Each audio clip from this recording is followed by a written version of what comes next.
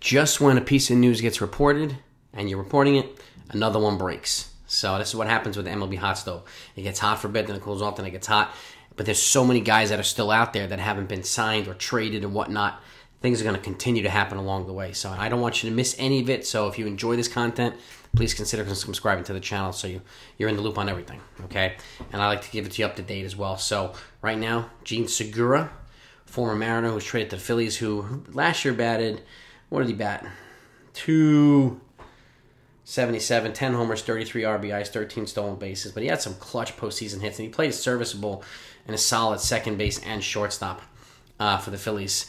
He signed a 2-year, $17 million deal with the Miami Marlins, so he's staying in the National League East. This, to me, is like a value signing. I think the Marlins are going to make a couple of more, and they tend to do this, right? Late in the offseason, they'll get a couple of guys who are kind of lurking around, who have been pretty solid, and they need bats, okay? I still expect them to probably make a trade. Now, my question is, was he going to play? Is he going to play short or second? If he plays second, does that open up an opportunity for them to trade Jazz Chisholm, who would be fetched him a haul in a trade, right? But it's confusing to me, too, as why they would trade a great dynamic offensive player when they need offense. So I don't know. But could they pull up with a blockbuster? I mean, there's been talks about them having dialogue recently with the Baltimore Orioles about involving Cedric Mullins. So could they pull off something like a Jazz Chisholm and a Pablo Lopez to the Orioles for something like Cedric Mullins and Anthony Santander, for a couple more pieces attached on both sides or whatever? That could be a monster trade. And again, it would address needs on both sides. So I mean, just food for thought. But Segura going over to the Marlins, I think is a nice little move for them. I think there's going to be a couple more signings like that on that team. So I expect them to do this. And again, this is something that they're kind of known for, kind of just waiting around, being quiet, and just striking when somebody like this they find who can have some value is available and still hasn't been signed yet. So, and we're still 7 or 8 weeks away from spring training. So, again, there's a lot more moves that are going to happen. But I expect the Marlins to make more moves. And I think they're going to try to be a little bit more competitive in the National League East. I mean, the Braves are loaded. The Phillies are loaded. Okay, the Nationals, not so much. So, I think it leaves room open for these guys. The Mets, obviously, are loaded too. So, you got a three-headed monster at the top of the NL East.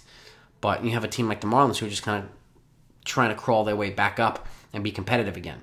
So we'll see what happens, but that's the move right now. They brought in Jean Segura, and again, I think he'll be a reliable, solid player for them. So, and he's got NL playoff experience. He had a clutch game-winning hit or go-ahead hit for the Phillies against I think it was the Cardinals in the postseason this year. So he can deliver in the postseason as well. So, and I know the Marlins are working their way and trying to hope to get back to the postseason, but it's going to be really hard to get past that three-headed beast up top. But anything is possible. Anything is possible. I mean, the Orioles missed the postseason by 1 game, and who would have thunk the Orioles would have been that good last year?